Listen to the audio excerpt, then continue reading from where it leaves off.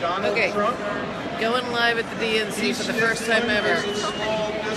Hey, Andrew. We just have so much. Look at all this. No way to describe what we're looking at here. At our company, like at many others all across this country, we treated our employees with respect. All the Arkansas delegation folks. We celebrated them. We gave new moms paid leave.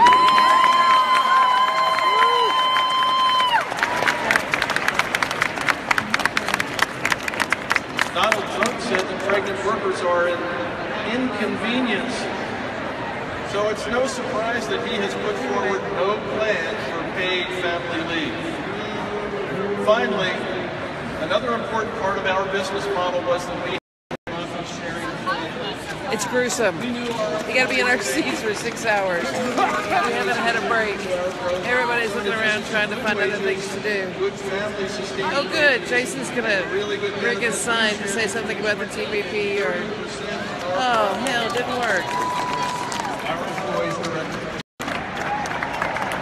Just to give you an example, 2013, which was a turnaround year for our company. Yep. All of our workers... Something I specifically asked him not to do. What's he gonna say? It says... a well-earned vacation. Oh yeah. Anything else they wanted.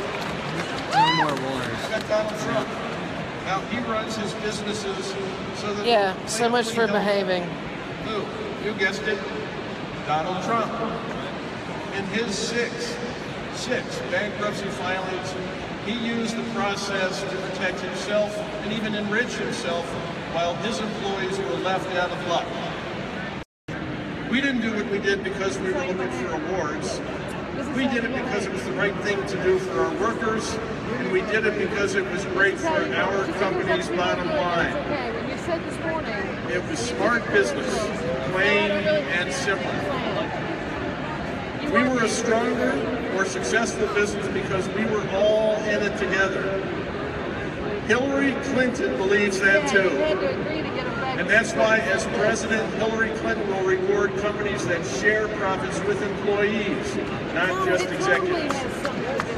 Under her proposal, companies will get tax credits worth 15% of the profits they share with their employees.